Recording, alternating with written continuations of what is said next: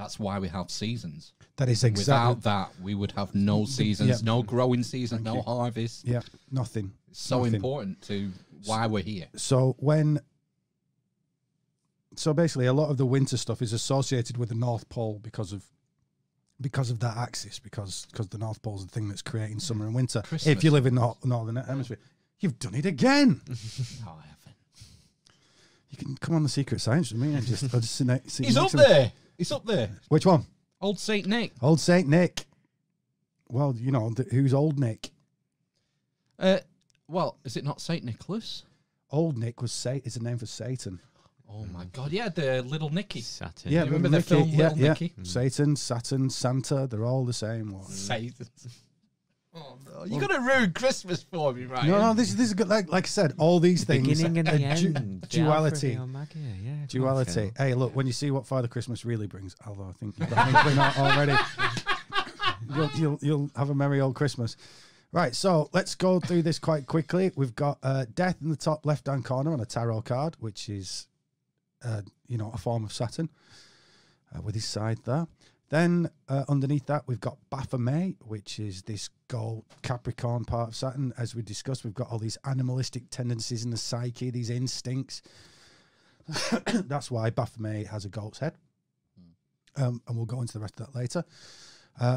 If we go, there's a guy riding a goat on that top layer next to Death. That's an early Santa, early Father Christmas. Most Scandinavian, he's riding the Yule goat, which is Capricorn, because at that time of the year, the sun's in Capricorn at Christmas. You know, Jesus was a Capricorn. Yeah. Oh, there he is. Yeah. Looking at the wrong one. So if you look next to him now, under that little triplicity of zodiac signs, you got Father Time. We've already discussed why. You know, it's time, especially it's time for the sun to die at this time of year. So that's the main function of time, isn't it? To end what began. Else it would just be infinity and everything would carry on forever and you wouldn't be able to distinguish one thing from another. Entropy. Entropy.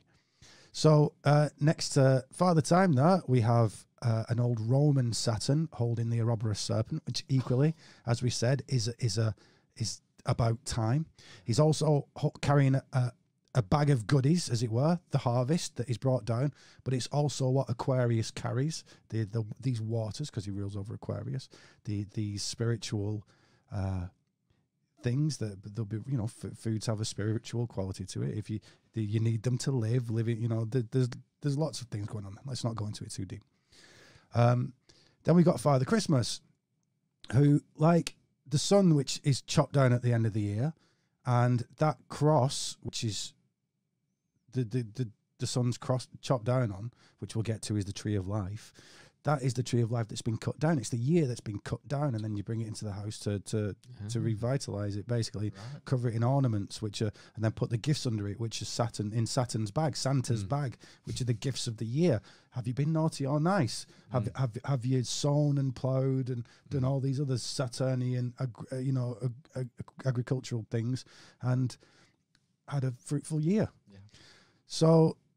The opposite side of that, if we look down to the bottom left again, next to Baphomet, is Krampus. So Krampus is essentially the devil, and he is, if you've let go to your instincts, if you've fucked around all year, in all meanings of that phrase, then you get stuck in his bag and he beats the crap out of you with a thorny twig. And it's the bad part of year. Have you been naughty? Have you been nice? Is that Pan? That's Pan next to him. It's the same guy. Yeah. Hey. So Pan playing his panpipes there. He's a satyr, isn't he? He's a satyr, as in Saturn, absolutely. And these are these teacher guys, but they're teaching, normally they've got a raging, when they're walking around, because to do with these instincts, fertility, you randy old goat.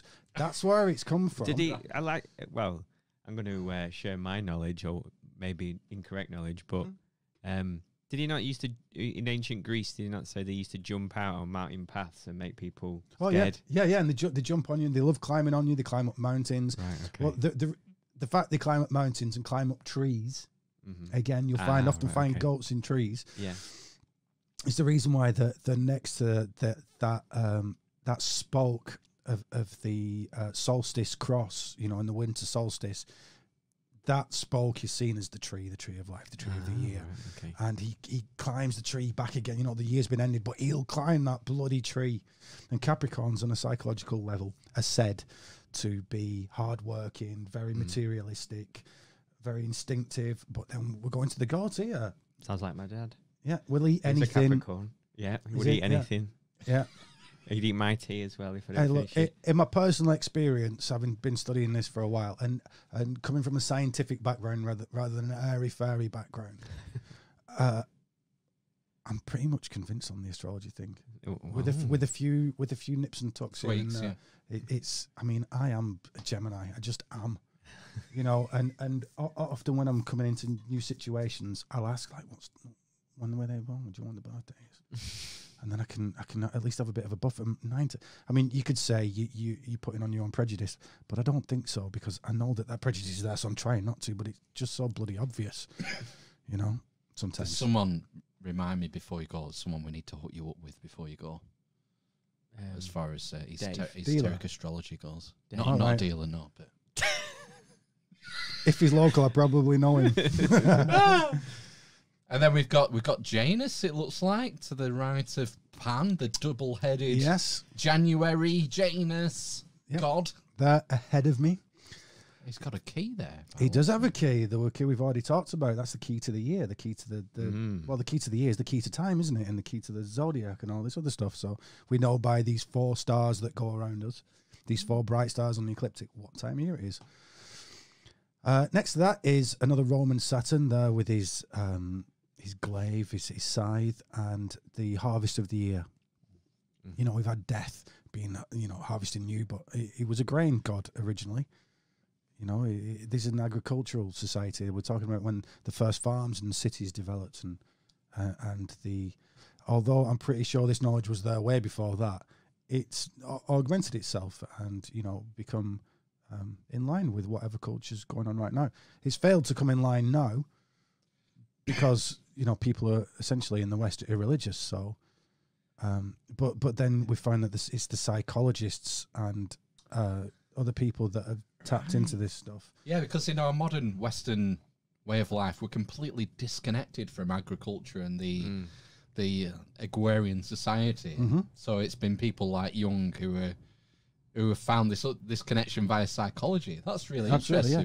Well, the thing is that because this art, this secret science, is based on symbols, it's these archetypes of the unconscious, and Jung put it as a collective unconscious, and you'd think, well, that's just distributed around humans, but that's Jung, you know, holding it back just a little, because, you know, he wasn't very well accepted by, I keep using this word tonight, I've never used it before in my life, Muggle psychologists, because they're scared of the woo. But it's not collective unconscious, it's fucking universal unconscious. I was listening to, sorry, did I cut you off? I was just going to use one analogy, and that was that, you know, let's take an archetype, let's say a masculine one. Predator. Let's use the word predator. You know what a predator is? It's something that wants to utilize something else that doesn't want to be utilized. There's a hunt going on. There's this very masculine, I'll go and get that thing to it. Well, if there were no humans around, if there was no thought going on, there would be predators and prey. You can't take that out there. Unless you take life away, there's nothing there. But then you could say, well, okay, there's no life there. Do you have any archetypes for no life there? Well, you could say destruction. There's been one thing, it's been destroyed and changed. That's an archetype that's going to be there as long as there's matter or energy going through some kind of cycle or whatever it is. As long as it's changed, that's an archetype. It's going from you could see it as going from a masculine initiatory phase to going to a feminine phase that it's drawn to. You know, there's an impulse, a masculine impulse, and it's being drawn by like a female magnetic impulse, if you get me. Yeah. Which, funnily enough, we'll get into later, and is part of this secret. So we talked about the tree and this Saturn character being Santa, but then underneath that we've got Adam and Eve with the tree of life and death. You know, that's what it is, tree of life and death, because Alpha and Omega. And when you look into the Bible, it's the name for God in that's Elohim, which means God and goddesses. El is Saturn. He's the king of the gods. He's the old king of the gods, certainly the first. And we'll see that we'll get into this stuff quite nicely. But if not in this podcast, in the next one, look for that if you're listening to this. So we'll see that this knowledge, this gnosis, all these things wrapped up in this Adam and Eve story are absolutely Saturnian, and it's Saturn keeping them in the limitation that keeps them in the Garden of Eden. And when they break that limitation, they can go away from it. But then they've got knowledge. What about the serpent? The serpent is Eve, is the unconscious, is Saturn. Temptation? We'll get into it again. Okay, we'll get into it. We don't want to shoot run the before gun. Well, all Don't those want to things. spaff or load. Oh God. Spaff mish. Why does it always come back to spaffing? with Because you? it's more fun that way. Yeah. I seen you cleaned all the screens of I've wiped down as much as I can. There might be traces here and there. Don't bring use a black light. Don't use a black light now. so that's not a stalactite. Fuck. Ryan, I don't know. Do you think we should pause? I don't know. Do you feel this is a good place to pause, right? Yeah. I'll tell you what. I've got 3 more, Yeah, okay. 3, 4 more, and then we'll go. That'll be a nice place yeah. to start. Okay. Yeah, and so I just want to reiterate a bit further how deep this Saturn winter thing is buried into your favorite religion of choice. So here is Jesus at his death. Jesus being in Capricorn, winter solstice, Obviously 21st to a 25th. white dude as well. Yeah, white Jesus. No, there was no Jesus, so it doesn't matter what colour he is. All right, okay. What's wrong with you? So we've got on his left, or the guy with the spear, is Longinus Oh, right, yeah. with his lance, Okay. which we'll come back to later, is semi-lanciata, if you know what that is. No. Psilocybe Ah, right, semi-lanciata. So he has his lance, and then we got Aquarius with a cup. It's a cup that looks like a grail. Oh, to drink the old looks like psilocybin. No, All right. this one is Amanita muscaria. Anyway, don't tell anybody that yet. It's for the next one. So he's getting stabbed in the side. He is Sagittarius, the bowman. And then on the other side is Aquarius. It's usually St. John with a cup. On these, you'll see on the right one, he's there with a serpent in a cup. Serpent in a cup? Why is a serpent in a cup? That's weird. Isn't that the symbol for pharmacies around Europe? Caduceus. That's the same thing. We'll see all these are the same thing. In fact, Jesus there on the cross might as well be the Caduceus. Holy shit. So we can see on each of these, Holy shit. he is Sagittarius, going into Capricorn, going into Aquarius. He's the end and beginning of the year. He is the Alpha and the Omega. Yeah. I mean, back to your Christmas thing, if we look at the one on the right, that's actually Jesus' birth. And Longinus is there as some kind of a poetry, at the beginning. But that's showing you that the end and the beginning are the same thing.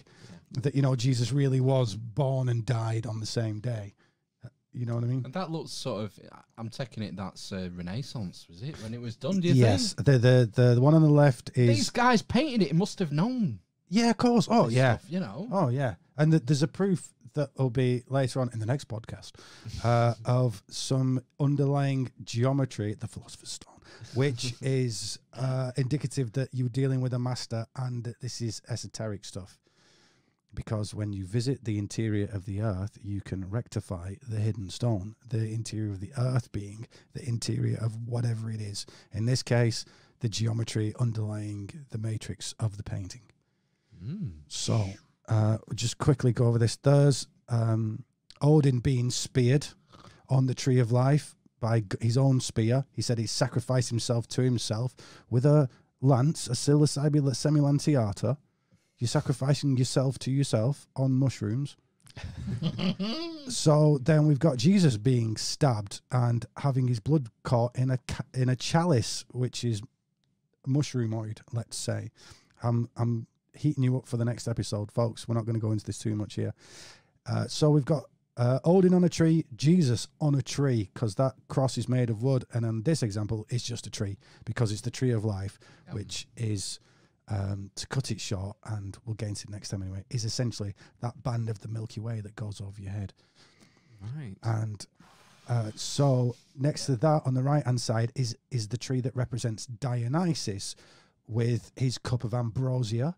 Mm-hmm. Ambrosia was the drink of the gods, the nectar of the gods.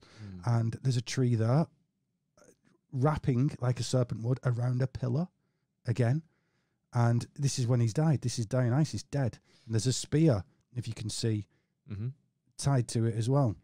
Going back to, it's like come up like in the last 3 podcasts, the Brian Murescu book about the I was just going to Dionysus mystery cult. I was just going to say that I was listening. I think it was that podcast when I was listening about the Murescu book was that Jung. There's like some evidence to say Jung was doing mushrooms as well, basically, and that's why I got into it. You all. figured this shit out.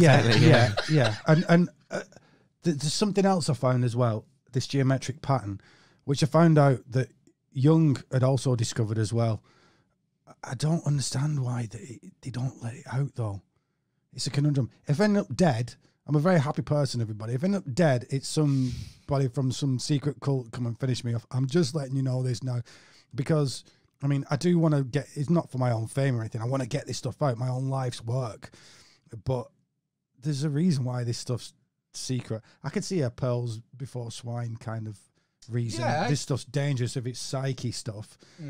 What I can use to control me, I can control you with. But this very cultish behaviour going on here. Going back to the quote of the previous master, Jesus, when he said, don't cast pearls before swine. Yeah. That maybe there's a reason why this stuff is hidden. Yeah. I haven't figured it, though. You don't buy that justification. Not anymore. That might have been okay when the world itself wasn't in peril. And let's be honest, the world really isn't. The world itself isn't in peril. The human world is in peril. You know, this ball of mud will survive us. Don't be silly. You know how arrogant. However, the human world is very, and it's our psyche that's wrong. You know, we've lost our connection with nature. We've lost our connection with our own unconscious, and this is actually, in the end, a very simple method of regaining that. And it just seems to be, as well, the big secret of the ancients. And it's not just to do with maths and mushrooms. There's something else in there as well. That there's an understanding that's encapsulated in Jesus. Praise be Jesus. And there is a technique thereof. And because of the way that this technique works, there's like a glimmer of God in there. Talking from, as you said last time, you started to become a lapsed atheist. Me too, mate. And it's because this was called gnosis. A lot of this stuff is Gnostic, and it's like a scientific proof of God, really. And you know, those archetypes existing are part of it, and a lot of it's answered by the next podcast.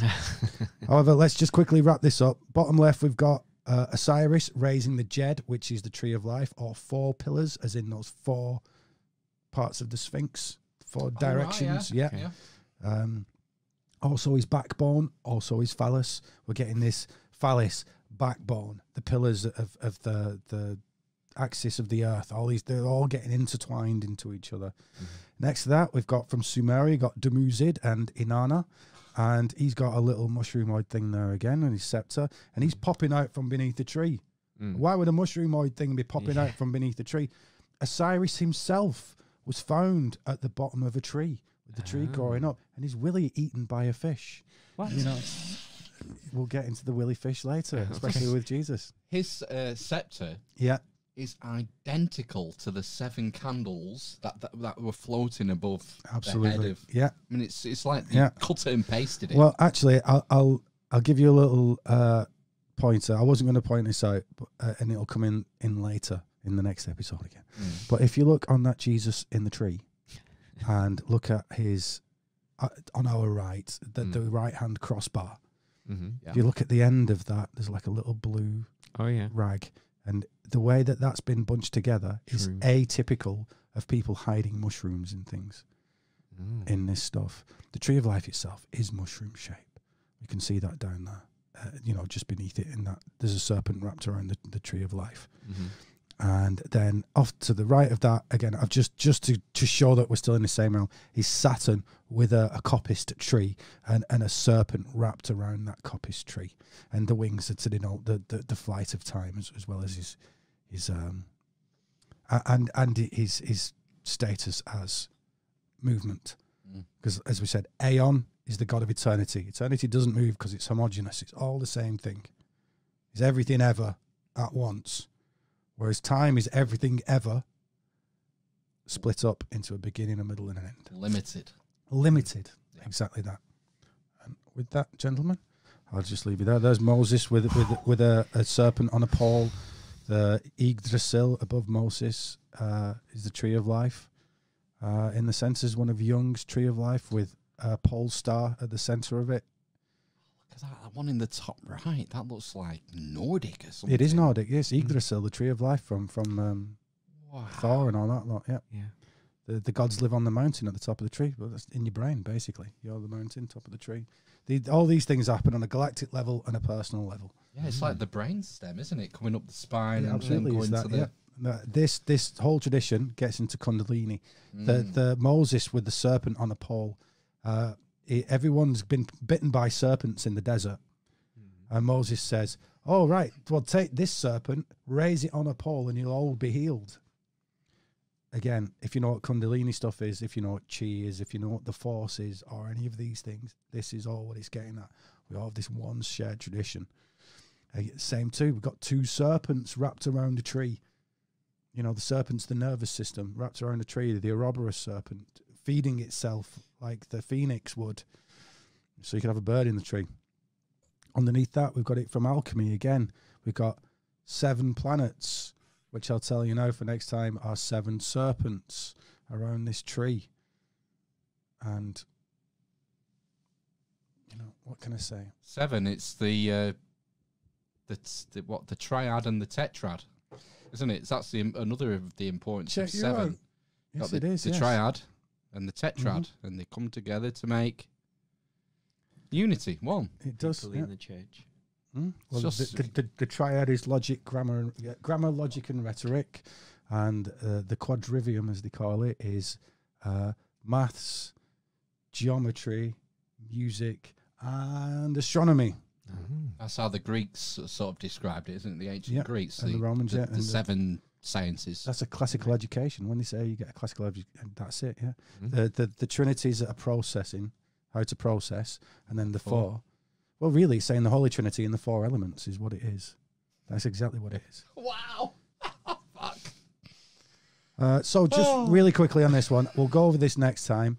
But there's a Christmas tree top left with its star pointing at the pole. The tinsel is a serpent going up it. The stars are the baubles, which is essentially an axis mundi, an axis of the earth, which is a representation of, yes, the axis of the earth, but also you. You are an axis mundi. You are, a connection between the earth and the heavens. There's nothing above your head apart from sky. That this same axis is this Cairo, this PX cross that's famous with the Alpha and Omega, that stands for time. It stands for the year, because of course the heavens whirl around our head.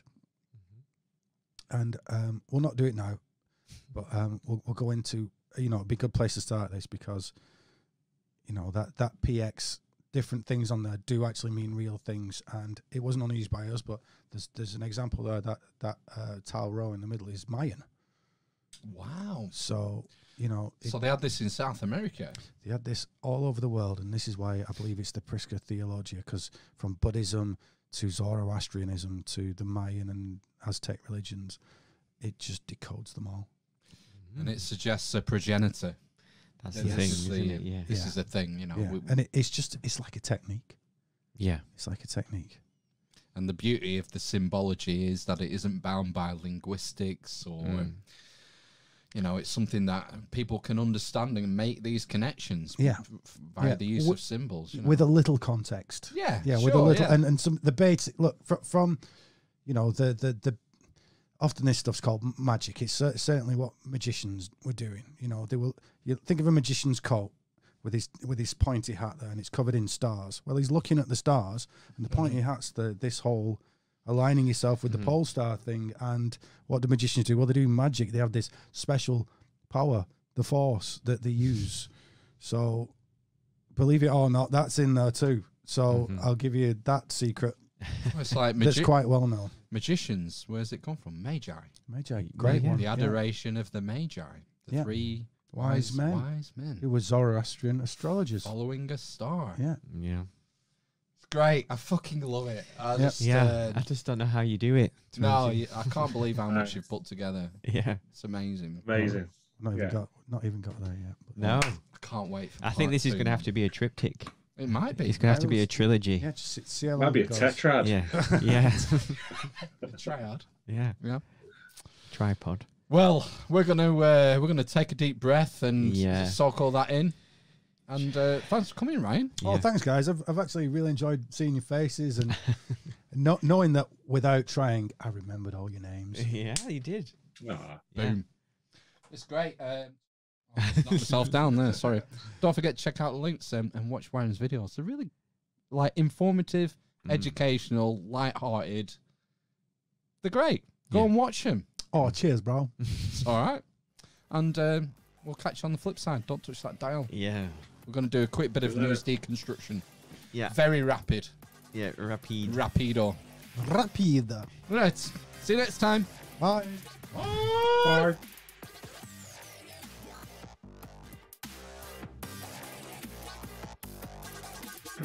The dwarf, the cripple, and the mother of madness.